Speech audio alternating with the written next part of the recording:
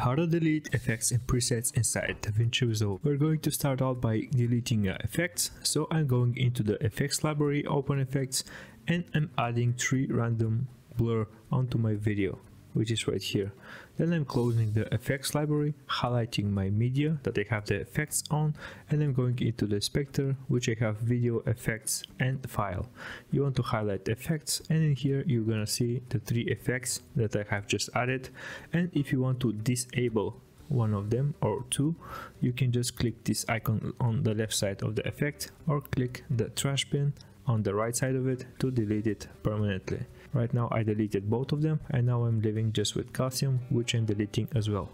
Now I'm going into the Fusion page right here, and I'm going to show you how you can delete presets that are installed. You want to click on effects library, templates, edit, effects, and in here you want to highlight effects, for example. This is the main folder, and then click on the 3-dot icon right here and then select show folder. In this page right here, you should be having .settings files, but you want to click on templates right here, and that will lead you to the DRFX folder, which are files that when you clicking on it and installing, you will be install a package of effects, and by deleting it, you're deleting the entire library of effects that this DRFX file contains.